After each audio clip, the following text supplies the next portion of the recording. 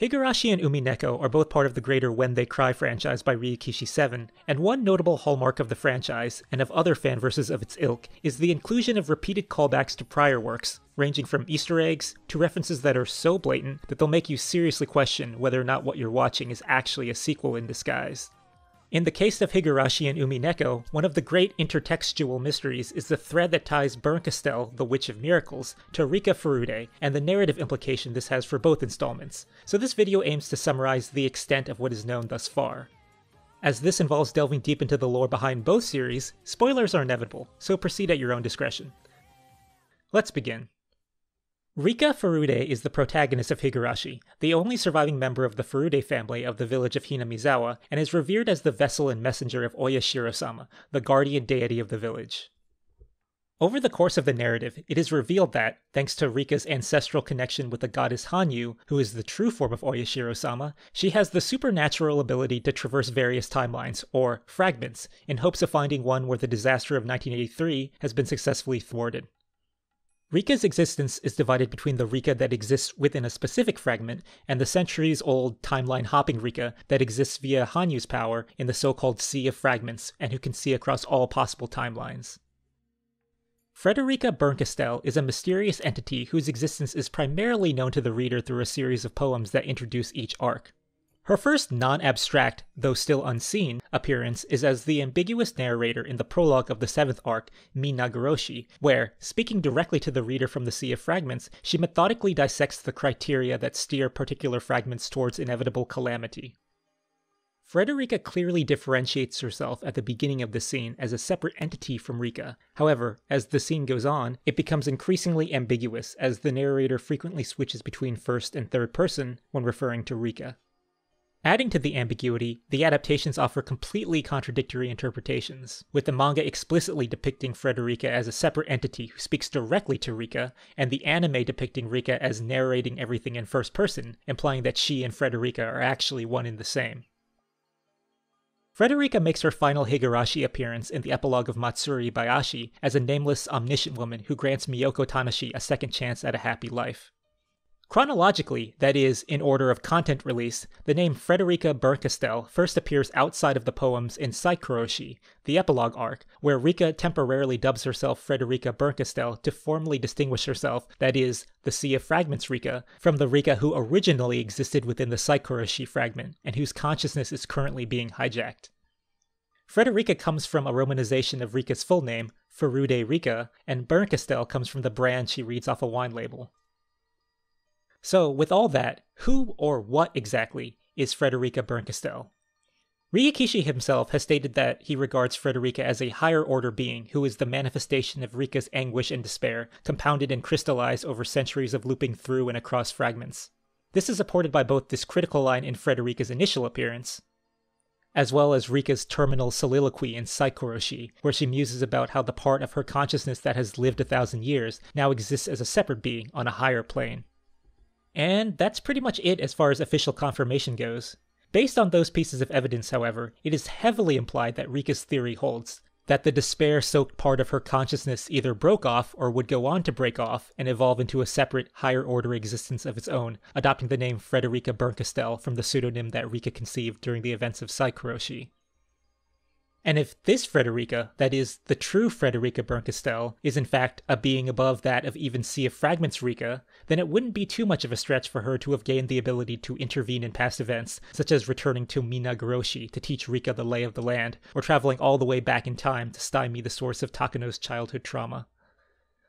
That said, where exactly Frederica's alignment falls, and what her grander scale motives are, that is, if she even has any at all, remain a mystery. But for the time being, the consequential actions that she has taken in Higurashi have, at the very least, certainly led to overall benevolent outcomes. Switching gears now to Umineko, Bernkastel is the Witch of Miracles, a powerful deity-like being who has the power to reinstantiate a scenario over and over again until a miracle occurs, so long as the chance of such a miracle occurring is greater than 0.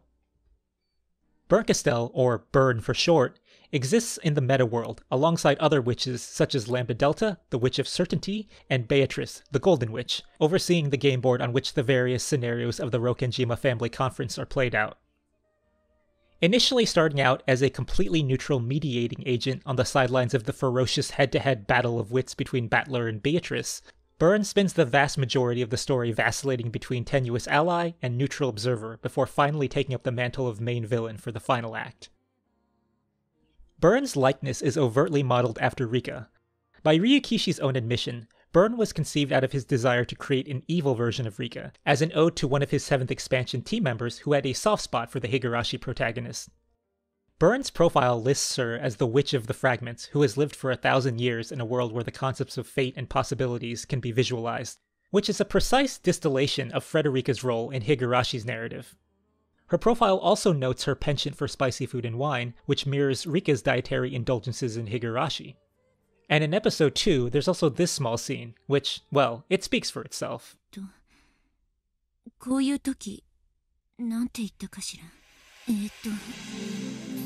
の、ファイト、みぱー。恥ずかしいわね。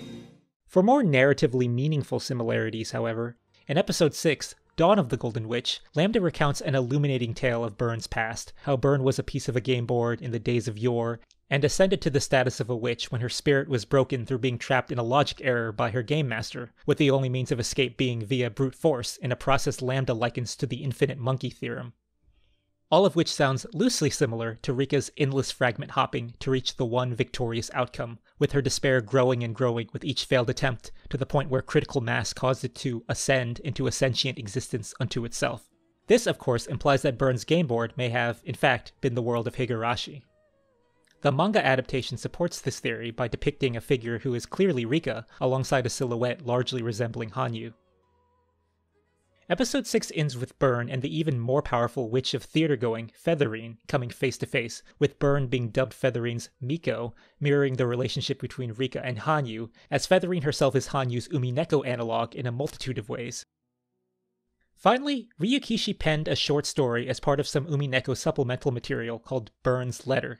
The title clearly suggests that it was written by Byrne herself, however it concludes with a series of poems very similar to the ones peppered throughout Higurashi, and signed as Frederica Bernkastel, once again implying that Frederica and Byrne are one and the same, though still ultimately sidestepping explicit confirmation. So what does this all mean for how Higurashi and Umineko are connected? I've already gone over how Byrne's origin lines up suspiciously neatly with Rika's journey through Higurashi. However, there are some distinct, well, not necessarily inconsistencies per se, but rather details that lack a crystal clear Higurashi analog. For instance, the identity of Byrne's master is something that is ambiguous even purely within the fabric of Umineko, though it is heavily implied to be Featherine. In Lambda's story, she states how Byrne's master was cruel, deliberately leaving her at the mercy of a logic error, with episode 8 recounting the story of how a witch, presumably Byrne, once wandered the Sea of Fragments looking for one specific fragment which would revive her master, who had fallen into limbo out of sheer boredom. Supposing that Byrne's master is in fact Featherine, relating her to Hanyu loses credibility, since neither of these accounts seem to apply to Hanyu. So while on the surface it might look like everything points to Byrne originating from Rika's centuries of suffering on the game board of Higurashi, thus making her one and the same as Frederica Bernkastel, a deeper inspection quickly reveals that there exist a few outstanding wrinkles that are still in need of smoothing out before the theory can be successfully spoken with red truth. And, unfortunately, that brings us to the end. The rest is pure speculation, notwithstanding a handful of negligible references scattered here and there. Going forward, perhaps a future adaptation will serve to shed some light on some of these lingering questions, because many fans, myself included, have been itching to finally see some manner of connective tissue formed between these two characters, as well as between the series themselves. Thanks for watching.